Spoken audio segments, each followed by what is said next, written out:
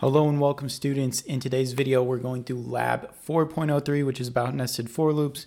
We have 4 of these functions right here, as you can see on my screen. The first one is called draw7. Then we go through to stars and stripes.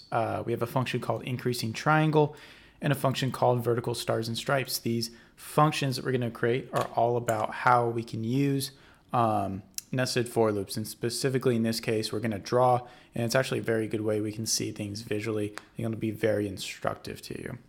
So in the first function we need to draw, we need to create a 7x7 square of stars.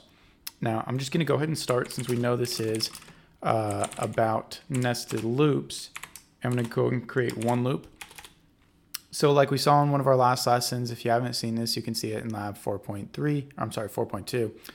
And this is about how you can create for loops using an iterator. Like right here we have I, and this range 7, what it does is it basically goes through and it repeats I 7 times, starting at 1, going through the 7. So I'm saying for I in range 7. Right now, if I were to just print a star, right, as you can see I have draw 7 set up down there. If I were to just do this, kind of want to see if this runs. It has the invalid syntax. Oh, that's because I'm not giving it quotation marks. And I go ahead and press start. It is giving me something weird. I think maybe it's just because I have nothing started. Let's just go ahead and comment these out for now. That way I don't have anything weird. If I go ahead and press play. Okay, I'm still going to get an error. That's totally fine. Okay. So now, finally, you can see I have a print star. It prints 7 stars in a row, right? But we obviously want to print 7 times. Now, one thing you could do is you could do this, where we basically go through and just, do a thing like that 7 times, and you get the grid. But clearly, that's not the point of this lesson. The point of this lesson is we want to do that a little bit more programmatically, right? So what we're going to do is we're going to create a second for loop inside of our first. So here you can see I have a second for loop where I use j as my iterator, and I say for j in range 7. So I'm doing this 7 times. I'm going to go ahead and print one more time my x symbol, or my asterisk, I should say. I'm going to give both of these spaces. Now let's go ahead and see what it does. That just creates a very long line of asterisks right here on the right. That's clearly not what we want. So I'm going to go ahead and click clear all one more time. Now the trick for this is 2 things. One, there is a special keyword that I can put inside of my for j in range right here. And I actually don't even need this print statement. Well, I do, but we don't need the asterisk. So this print statement as it is, this end is basically going to make sure that I only end on a new line, right? So this end will make sure that it doesn't go to a new line every single time I print inside of this range right here. And then what I'm going to do is I'm going to keep this print statement as it is with just that blank space. What that's going to let me do is it's going to go to a new line every time that I print right here. So just to step through this before we start, I have this very first I range, right? And I loop through this 7 times, and I say, just go ahead and print a space and then go down to another for loop. That's what it does. It goes through that 7 times. But every single time I go through this first for loop, this I for loop, my outer for loop, I also say I want to iterate through j 7 times. And every time I iterate through j, I print my asterisk, and I want to give it a space as well. But I also don't want to give it a new line, which is what this end is, right? So it doesn't go down to the next line. That way I can get 7 rows. And then every single time I go through this I range, that j range repeats like it never happened before, and it re-goes. So if I go ahead and I click play, you can see right there, it prints 7 lines. And what it's doing is it's printing 7 times through the j loop, and then it goes down to that next statement, and it prints 7 times through the j loop again, and it prints that same j loop 7 different times. And that's the beauty of nested loops, right? So if we want to go on to our next statement, we're going to continue to experiment with our nested loops. And this one is that we want to write a function, stars and stripes, which will draw a 3 set of rows. So the first row is going to be stars, followed by 7 rows of dashes. Now you could do a for loop where you say print, you do, in this case, 6 different print statements. That's not what we want. So we are going to do it in a slightly smarter way. So here I'm going to say for I in range. I'm going to start pretty much that same way. I'll say 7. And I'm going to go ahead and print a new line. And that'll work for me. We don't even need to give it a space. And then I say for j in range. And I'm going to say 7 as well. I'll go ahead and give it another indentation right there. Now the trick for this is that we want to use an if statement. So I'm going to set up my 2 if statements. I want to say if I in, or I'm going to say not in, but is divisible by 2. Then I want to do one thing. If I 2 is not 0, do something else. This is basically going to say, hey, if it's odd, do one thing. If it's even, do another. Here, I'm going to say if you are odd, I want to print star space. I'm going to do end, just like I did before. And I do not want to do that many. I want to take the same statement, and I'm just going to go ahead and duplicate it. And instead of a asterisk, I just cannot type today. I apologize.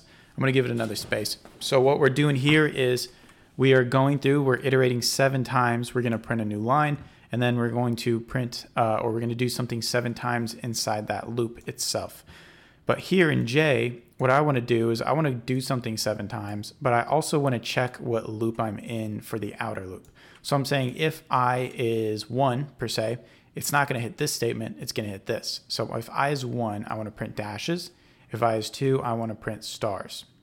And then 3, I'm going to print dashes. 4, since that is divisible by 2, I want to print stars. And if I go ahead and click play right here, you can see I have that. And so I'm going to go ahead and comment out my draw 7 code. I'm going to try this one more time. And you can see I am printing out stars, stripes, stars, stripes, stars, stripes. And the beauty of this double for loop, or this nested for loop, is that I'm doing that by checking my outer loop and seeing what outer loop that I am on, which doesn't change within each iteration of this J loop. That only changes the next time we come to our second I loop. Our next function is getting a little bit more involved here. We want to write a function called increasing triangle that will print out the following, and it shows me a picture here of 1, and then the next line is 1, 2, and the next line is 1, 2, 3, and we increase on each line until we get to the number 7. So of course we want to use a repeating loop. And here what I want to say is I want to go for I in range 8, and that's going to allow me to go through the number of times that I want. And in each of these loops, I'm going to start by if I can print. I'm sorry, if I can type, I want to print. And I'll also do J in range. Now the secret here is, the question is, what do we do for the J range, right? Because we've been doing J7 before because we know we want a uniform grid, but this time the grid changes. Well, the beauty of this is I want to print I times. So what I'm going to do is I'm going ahead and I'm going to print J, and I think that pretty much should be it. I'm going to do J plus 1 because I can see in my notes that's going to give me the value I want, and I want to go ahead and end right there. So what you can see is going to happen is I go for I in range 8, so I want to iterate 8 times in my outer loop. I'm going to print a new line.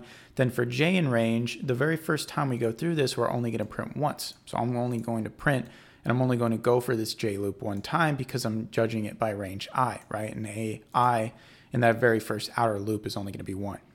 And then for J in range I just print out J that number of times. The second time we go for the outer loop, J will repeat twice. The third time we go through the outer loop, J will repeat 3 times. And we can see that if we go ahead and uncomment this, and we're going to go ahead and comment our stars and stripes script, and I run less than 4, you can see I get that descending thing right here. I can get that descending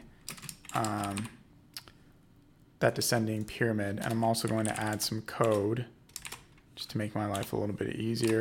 I'm going to add a space right there, and I click run. You can see I don't get what I want. Okay, actually I want to do this slightly differently. I want to leave my space down here, and I'm actually just going to add another end equals parenthesis, and if I click run, you can see I get that little perfectly formatted grid, or I should say perfectly formatted pyramid.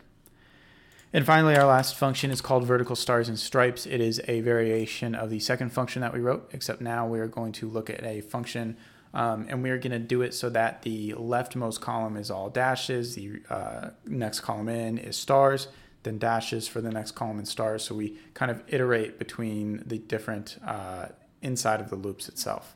So to make my life easy, I'm going to go ahead and rip this code right here because it does something very, very, very similar to what we want. I have a double thing right here, and I'm pretty sure I'm going to wing this because I'm actually not looking at my notes. I'm pretty sure I just want J to be checking for, what's going to be 0 or not. Is here all I'm saying is I'm going to go for I, and then for J in range, if J is odd, I want to print a dash. If it's even, I want to print a star. So each time I go through this range, the first time I go through J, it's going to be odd. I'm going to print a dash. The second time it goes through, it's going to be a star. And that's going to be uniform every single time I go through my outer loop. And if I go ahead and click play, you can see it's not going to do it because I have the wrong code uncommented. And now if I run it, you can see my result is somewhat reversed, but regardless, it is exactly what I want it to be. So that is pretty much the entire lab. There's a little bit of a bonus, but we're not going to do that on this video. I'll probably post a separate video for it, but I hoped this look at lesson 3 for unit 4, the lab, is very useful to you, and I hope to see you again in another video. Thank you guys very much.